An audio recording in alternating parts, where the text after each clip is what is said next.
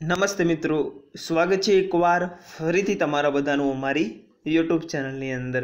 મિત્રો, આજે આપણે વાત કરીશું બંધારણમાં લોકસભાની અને હમણાં જ તાજેતરમાં લોકસભાની ચૂંટણી 2019 17મી લોકસભાની ચૂંટણીનું અંત આવ્યું છે, તેના પરિણામો અને તેના કરંટ અફેરના લઈને પ્રશ્નોની બધી જ આ વિડીયોની અંદર આપણે આજે ચર્ચા કરીશું। તો ચલો મિત્રો, વિડીયોની આજે આપણે શરૂઆત કરીએ।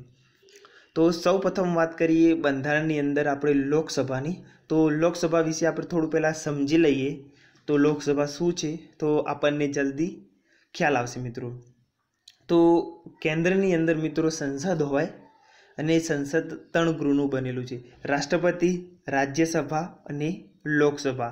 राष्ट्रपति है ते देशना बंधारणीय वड़ा कहेवामां आवे छे। मित्रों, एक्जामनी अंदर मित्रों प्रश्न पूछाय कि देशना बंधारणीय वड़ा कोने कहेवामां आवे छे तो राष्ट्रपति। राज्यसभा है ते संसदनुं उपलुं गृह है अने लोकसभा है ए संसदनुं प्रथम अने नीचलुं गृह है। हवे एक्जाम में प्रश्न केवा पूछाय मित्रों कि संसदनुं सौथी नीचलुं गृह कयुं छे तो लोकसभा, संसदनुं सौथी प्रथम गृह कयुं छे तो लोकसभा, अने मित्रों संसदनुं सौथी उपलुं गृह कयुं छे तो राज्यसभा। मित्रों, हवे जोईए तेज रीते राज्य में जो केन्द्र में संसद तो राज्य में शू होय विधानमंडल। आ पण मित्रों एक्जाम अंदर प्रश्न पूछायेलो छे कि जो केन्द्र में संसद तो राज्य में विधानमंडल। अहींया तमे मित्रों विधान परिषद लखता नहीं, केम के विधान परिषद भारतना फक्त 7 ज राज्योनी अंदर आवेली छे। केन्द्र में संसद, राज्य में विधानमंडल। तो विधानमंडलनी अंदर राज्यपाल ते राज्यना बंधारणीय वड़ा, विधान परिषद राज्य विधानमंडलનું સૌથી ઉપલું ગૃહ અને વિધાનસભા વિધાનમંડળનું પ્રથમ અને નીચલું ગૃહ। હવે મિત્રો જોઈશું આપણે લોકસભાનો ઇતિહાસ। તો ભારતની અંદર લોકસભાની સૌપ્રથમ સામાન્ય ચૂંટણી 1952માં થઈ હતી। મિત્રો, આ પ્રશ્ન 2019માં લેવામાં આવેલી પોલીસ કોન્સ્ટેબલની પરીક્ષાની અંદર પૂછાયેલો હતો। મિત્રો, ભારતની અંદર લોકસભાનો સમયગાળો 5 વર્ષનો હોય છે, પણ 42માં સુધારા દ્વારા 1976 દ્વારા 6 વર્ષ કરવામાં આવ્યો હતો।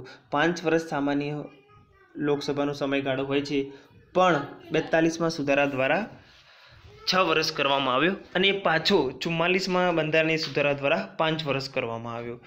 લોકસભાના સભ્ય બનવાની મહત્તમ ઉંમર હોય છે 25 વર્ષ। 25 વર્ષથી જો તમારી ઉપરની ઉંમર हो तो तमे लोकसभा सभ्य बनी सको छो।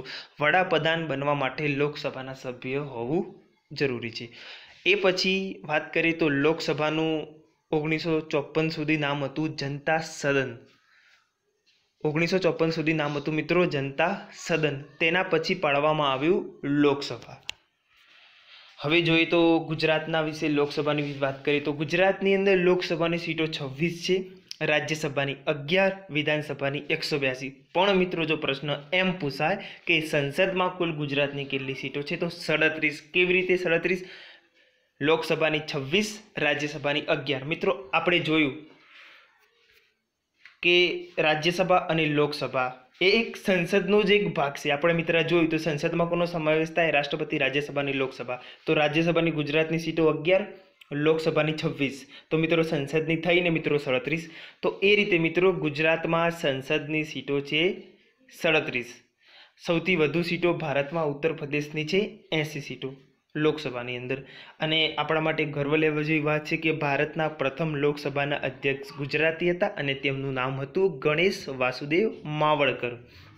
हवे जोईए बंधारण में जोगवाई लोकसभा महत्तम सीटों ने लईने। तो बंधारण में 552 लोकसभा सीटों की जोगवाई है, एमां राज्यनी 530।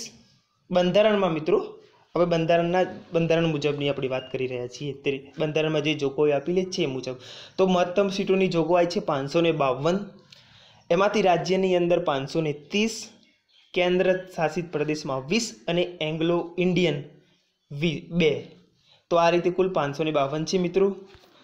हवे जोईए हालनी तो हालनी महत्तम सभ्य संख्या है 545। राज्य में 530, केन्द्र शासित प्रदेश में 13 अने एंग्लो इंडियन 2। तो आ रीते 545 है। हवे बात करिए लोकसभा ने लईने अगत्यना अनुच्छेद। तो 81 अनुच्छेद मुजब लोकसभा रचना લોકસભાની રચના કયા અનુચ્છેદ અંતર્ગત થાય છે? તો 81. ચૂંટણી ચાલે છે મિત્રો, તો આમાં આવા પ્રશ્નો અનુચ્છેદ સચિવાલયની એક્ઝામ છે તેની અંદર મિત્રો 25 માર્ક્સનું બંધારણ છે. તો મિત્રો 25 માર્ક્સનું બહુ મોટું માર્જિન કહેવાય. તો ચૂંટણીના અંદરથી મિત્રો 100% ત્રણેક પ્રશ્નો હશે ને. તો મિત્રો આમાંથી એક પણ પ્રશ્ન એકાદી કલમ પૂછી શકે છે એવું લાગે. લોકસભાના અધ્યક્ષ બનવા માટે 93. તો મિત્રો 16મી લોકસભાના અધ્યક્ષ હતા સુમિત્રા મહાજન હતા મિત્રો.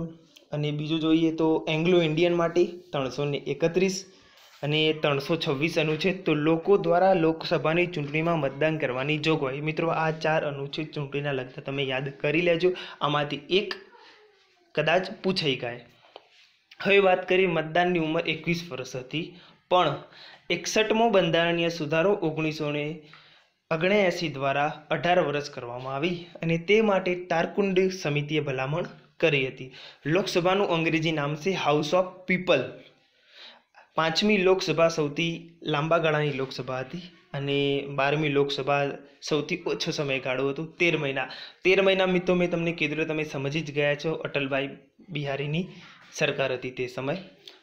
5મી લોકસભા સૌથી લાંબી, 12મી લોકસભા સૌથી નાની. મિત્રો આ પ્રશ્ન પૂછી શકે છે, બહુ જ ઇમ્પોર્ટન્ટ મિત્રો પ્રશ્નો છે. તમે વિડીયો પૂરો જોશો તો 100% આનંદથી કંઈક તમને મિત્રો જાણવા મળશે. હવે વાત કરીએ કરંટમાં લઈને 17મી લોકસભાની ચૂંટણીની બેઠકો હતી, કુલ સીટો હતી 542 હતી.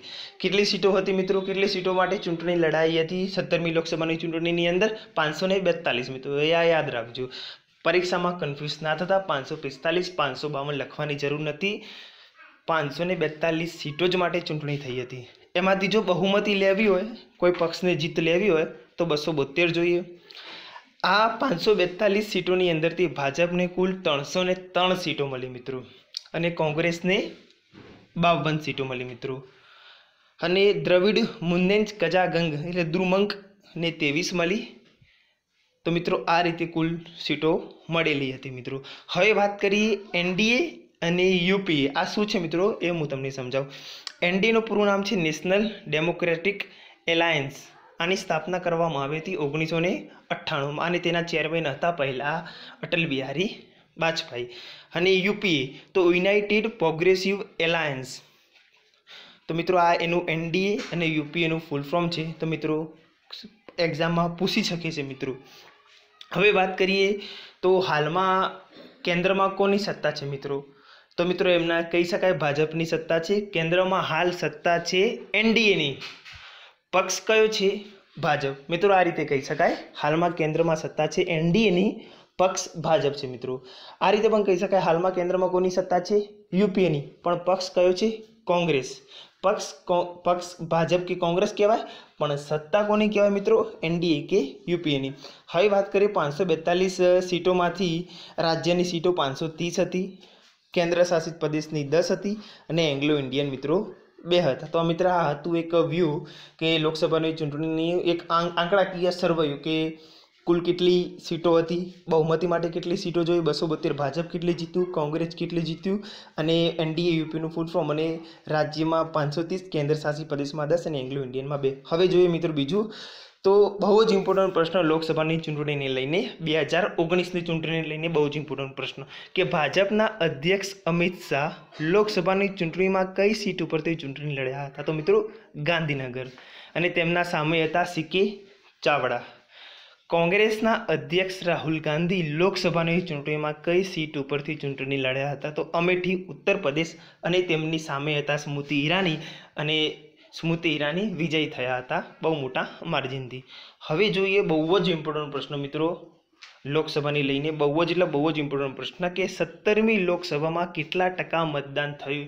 તો 68.11% મતદાન થયું. તો 2014ની જે લોકસભાની ચૂંટણી હતી તેના કરતાં 2.5 ગણું મિત્રો વધારે મતદાન થયું છે.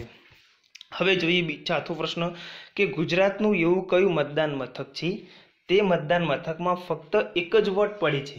તો બાનેજ ગીર સોમનાથમાં આવેલું છે મિત્રો. એક સાધુ છે તે જ ફક્ત મત ત્યાં કરે છે, તેમના માટે બધું જ સવારે મતદાન મથક રેડી કરવામાં આવે છે અને ફક્ત તે એક મત આપે છે અને સાંજે 5 વાગ્યા સુધી ત્યાં ને ત્યાં રહેવું પડે છે મિત્રો.